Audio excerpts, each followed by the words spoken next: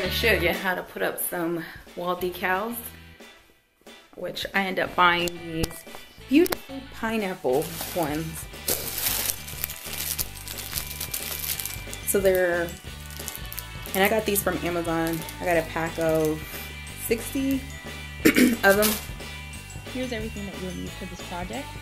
I'm just showing you how big the pineapples are. I started by putting tape on the back of each of the pineapples so that I can place it on the wall. I took some painter's tape and then just put one line completely all the way down.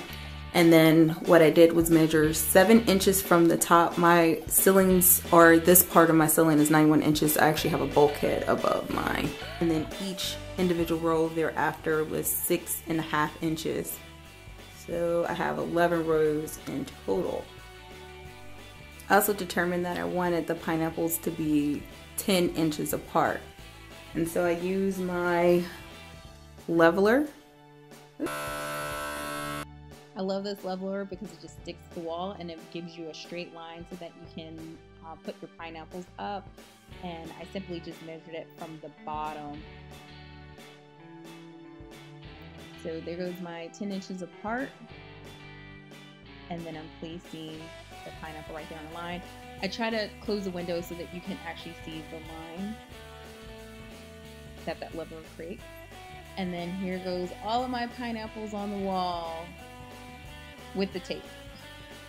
The reason why I started out with tape first is it gives me the option to move it later and straighten it up. So now I'm going back and I am putting a dot on top of each of the pineapples, and then I'm replacing the tape that I used with the permanent stickers on the back.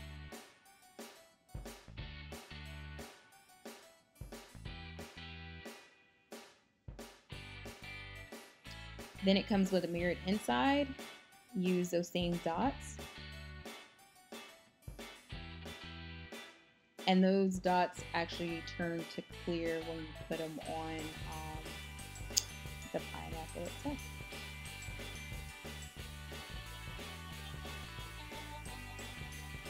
And then you just peel off the protective covering, and then now you get your mirrored look as the final look. And then here's all the pineapples on the wall. There's missing space, and there's another project coming up for that. Now that you've seen me do it, why don't you go out there and give it a try as well. I hope you liked this video. Please subscribe and hit that like button.